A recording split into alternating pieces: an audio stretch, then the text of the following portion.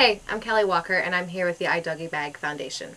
With me is Linda Reinstein, the founder of iDoggiebag. Hello, Kelly. Hello, Linda. All right, so iDoggiebag bags are cute and fun accessories that come in various shapes and sizes, and I personally have several. I'm a bit obsessed, but it's okay. It's okay.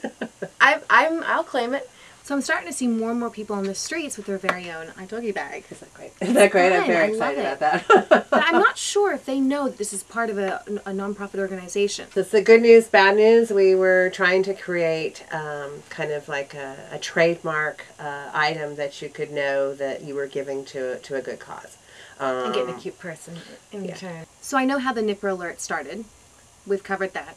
But how did the iDoggiebag Foundation come about? We talked about the Nipper Alert, and of course, everybody, you can see the Nipper Alert thanks to Kelly online. The contaminated food and feed alert system. So Nipper was my pet cat, as we know, and he got sick, and then we took him to the vet. Keeping him alive, he bit me in my forearm. I took Nipper to the vet, of course, and the vet looked at me and went, "You need to go to the hospital." Who knew? There's this thing called like cat scratch fever, cat bite fever.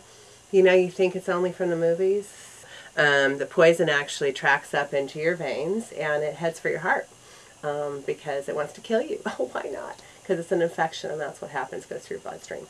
Long story short, thankfully they were able to stop the infection. And I said, if this happened to me, God forbid it should happen to somebody else. So we started the iDoggiebag Foundation to promote food safety in people and pets. Everything was all going well until I went for a mammogram. And you know what happened? They diagnosed breast cancer.